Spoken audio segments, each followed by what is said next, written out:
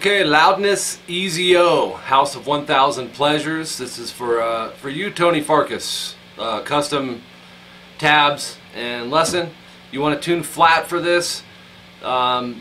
Things that Akira Takasaki is using is, he's got a whammy bar, which I don't, but I have it tabbed out and I'll explain it as if I had one. And there's a wah-wah pedal throughout some of it. So, a lot of stuff here, man. A lot of solo stuff. When it gets into the whammy stuff, it's something that Akira wouldn't play exactly the same each time, so you just do your best with the whammy parts. But let me come in here. And I don't know if you have a wah-wah pedal, Tony. It's not critical, you know, but he is using it in here. Matter of fact, on the beginning, the way it starts, you're going to be on fret 14 on the G, and you're going to pick that. And I think the wah-wah's in there. He's just vibratoing it for a while.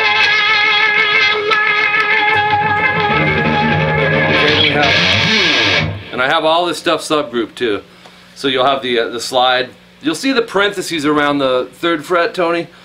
And that's just telling you it's a start point for your slide. You don't really hear the 3. It'll slide up to 18 and then you slide back. So it's not a big deal, but I like to show all these little things.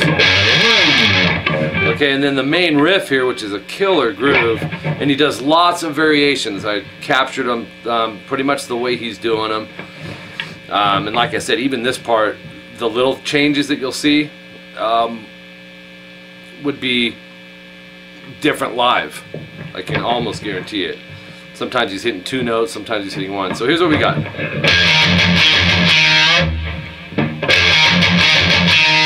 So that's, you got to experiment with fingers.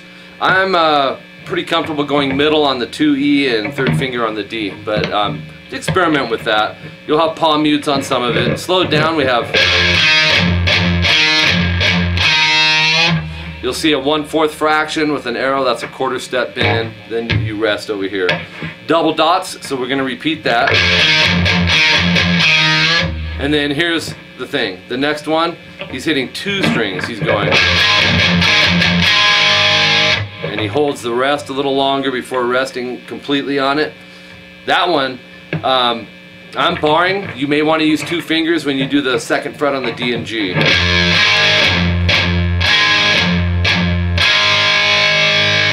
Okay? So that's what I mean by the little things.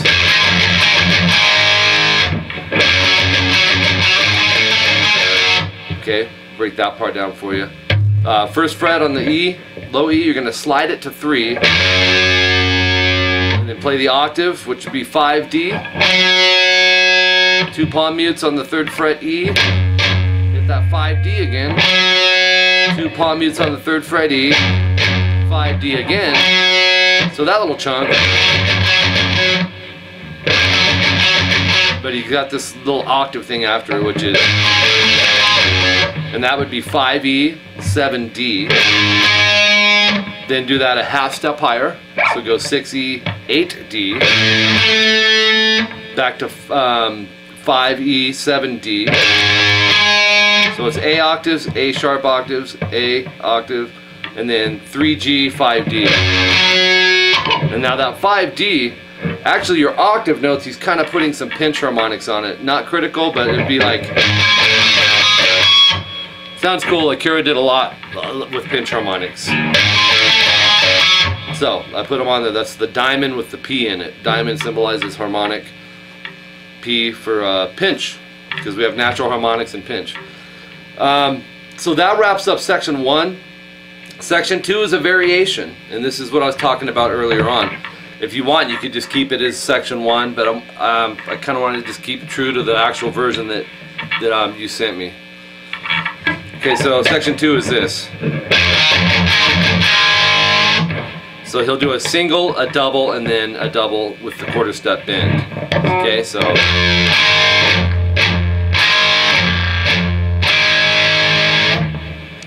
And then the next one is 2 singles and then a double. Without the bend. The next one is a double and then 2 singles. So that's what I mean. Tony about that. It's not a critical thing, and if it's too much for you to memorize that way, just keep it like section 1. But I did give you that because I wanted you to have that option. To trail out section 2 here, you have really cool total Akira style thing where he goes. Okay. And that's open E, 3A, or open E, 3E. He plays basically power chord notes here. 5th fret A with that pinch. And then open 5, 7. The 7 will be on the A string. Open 6 E, 8 A, and then open E, 5 E, and then 7 A pinch, and then slide. So that part sounds like this.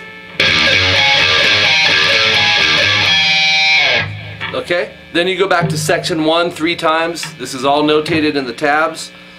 And then section 3, here we have another variation, but this one's pretty cool because he does a change up on the chord. So this one will go single, single, single. And then this is a little altered version. Then you got the 2nd fret on the D and G, 2 palm muted 2nd frets on the E, and then the 2nd fret D and G, and then this part where he'll go. So it's, my bad. I call that the Lynch chord. That'll be 2 2 D and G, and then 1 2 D and G. And he actually has the whammy bar there on this. You just do that with it. And then we have kind of a repeat of that. Up the tempo, that's just the, it's like the first one in section 1 minus the quarter step bend. And then what do we have here in the next part? We've got 1 sliding to 3 on the E. And that's like apart from something earlier. This is halfway through section 3. So you'll recognize that from earlier. That wraps up section 3. Then we go back to section 1 one time. And then we got section 4, and this is where it starts to change up a little bit. Let me play through it.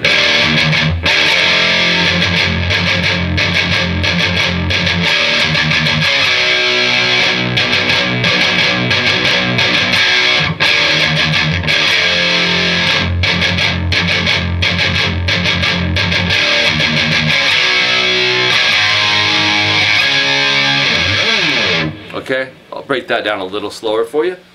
Not too crazy, just a memorization thing. Open E, 2A, and then 3 palm muted open E's. And then we hit an E power chord and an F sharp power chord. So open 2, 2, 4. And then you stay there, there's a rest, and then we got palm muting in groups of 3s. And it'll be 1, 2, 3, 4 times, almost 5. And then here's the last one. 2 times on it, and then an open E, 2A, and then 4 open E's palm muted, and then 5, 7, 3, 5 on the A and D. So again,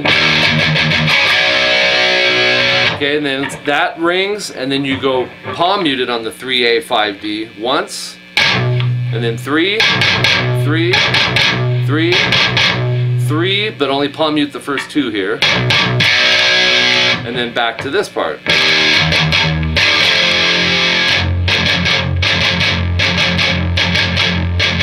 Okay, so that's a repeat. And then we're back to this.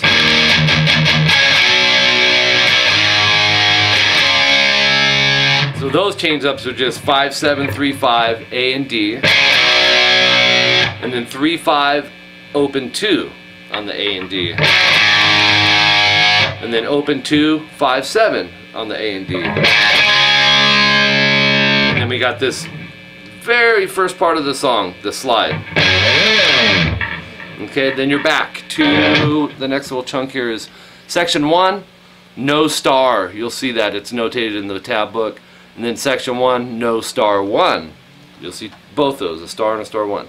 It's my version of, you know, just the beats and tabs. The next thing that comes up is section 5 with the wah-wah pedal. It's only for a short part here. It's 4th fret G and B. I would take the 3rd finger. If that's too weird and it slips, because we're going to have to bend it and release it, you can always go 2 fingers. The problem with that, Tony, is sometimes when you use 2 fingers, one will separate and bend a little further than the other, and you want them to bend evenly. So try to grab them with barring it like that. You can cram a couple fingers behind it. If it's too crazy, then go ahead and use the 2 fingers on it. So here's what we got.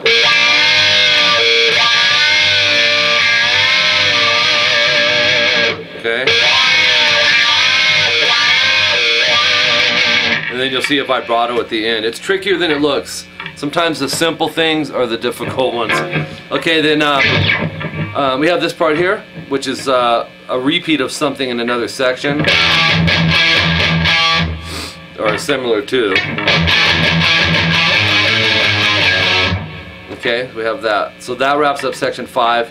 Then the next thing you come across is section 1. No double dots. So in other words, you're not going to be repeating it. And then actually, you'll see those double dots. You cut that out because Akira throws in the wah-wah pedal and does this. Okay, so it's open, D, 2D, and you just keep running it through 4 times approximately, and then slowly push the wah-wah pedal down as you're doing it. So you have the wah-wah pedal back like this, and as you're going, it opens it up, brings in more treble. Then you're back to section 4 1 time, section 1 2 times, and we turn over to the next page here, and this is page 5 so far.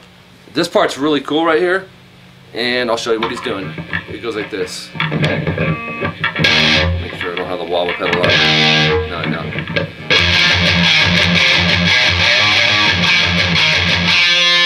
And he whammies down on that.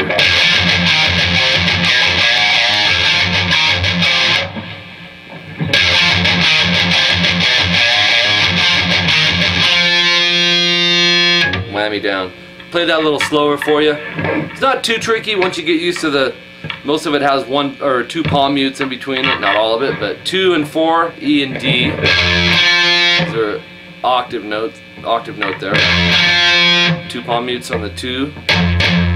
2D. I like to catch that as a bar. I'll just do a finger shift. 2 more palm muted 2nd fret E strings. 4A. 2E twice. See, that's those palm mutes are coming in. So, and then 3A, and then 1 palm muted 2nd fret E string. Okay, so up to there. And then 2A, pull off to open. You're going to do that twice. So now we have. And then kind of starts it over, but not complete. That's what you'll see. I wrote whammy with the arrow going down, just means push the whammy bar down.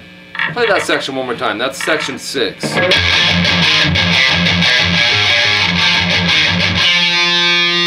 Okay, and then this is the first solo, and you're gonna whammy up. In other words, we need 2nd fret on the D and G. I would just bar it. But have the whammy going up, and he's just kind of like up and down and up and down. That type of vibe. That's subgroup riff number 1 for the solo, by the way. Some of them are real small, some of them aren't. The next little piece is riff number 2 in the solo.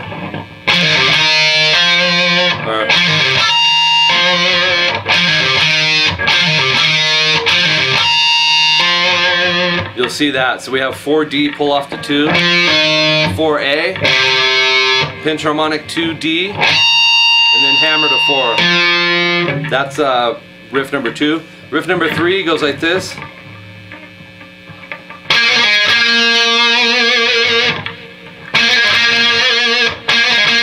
Slow down. It's on the G string. You go picked 4, hammer 5, pull to 4, pull to 2. So you got a double pull off on the end there. Pick, and then pick the 4G vibrato. Kind of a Lynch style riff. Then the next one is similar, but he doesn't pick the 4 at the end. So you're picking the initial one, 4th fret, hammer 5, pull 4, pull 2, hammer 4, vibrato. That's riff number 4. And then riff 5 is real easy. It's just 3 notes, 2, 4, 5 on the G, vibrato. Okay, riff number 6 is...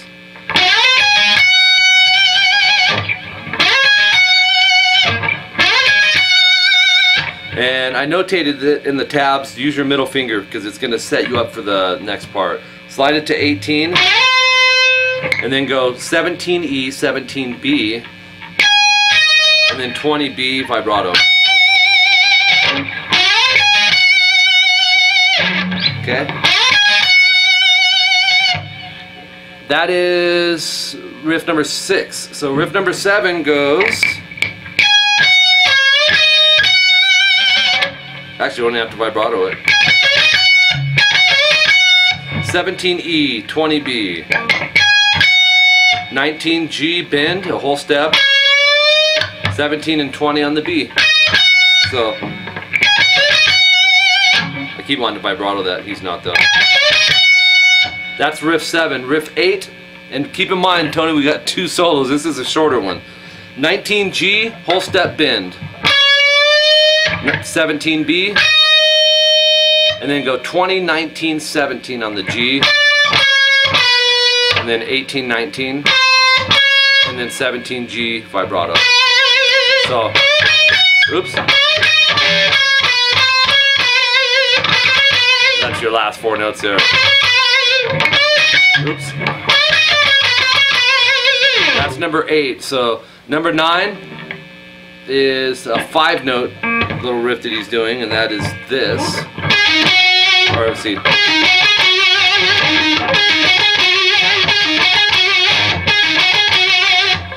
I would take the 3rd finger and shift it up, and then 17, 19, 17 on the D. Vibrato. I wouldn't make 2 fingers do that, you know what I mean? You don't really want to go. You can if it happens for you that way, but this is how it's working here for me. Okay, that's riff 9. Riff 10 kind of turns in the afterburners here. He goes, and that's 14G. You're gonna pick, hammer to 17, pull off to 14, and then 17D. That's 5 times. So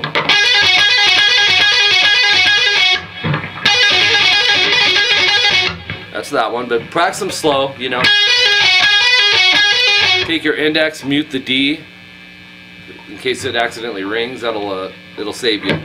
And purposely kind of angle that index in case the B gets accidentally picked. That'll be muted as well. So we're covering above and below the target note. And I like to pick stuff like that. I start with an upstroke and end with a down. You know, you don't have to. You can do down on all of it. Just experiment with the picking in that one. That's riff 10. Riff 11 goes, this is actually really cool, he goes,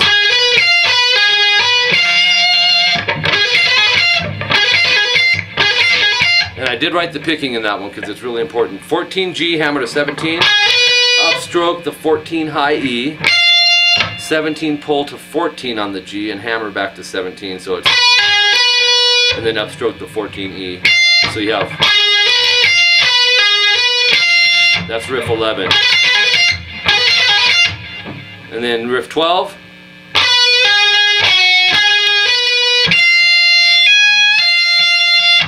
Okay, that'll be.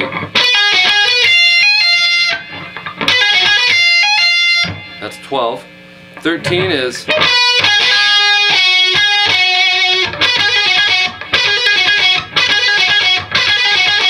Alright, slow down. 17G. And then 14G, you're going to hammer 17, pull to 14. 17D, 14G, 17D, so, and then riff 14 is 14, 17, 14 on the D string now, and then 17A. And then go 14, 17, D and A. So it's, okay, and then riff 15.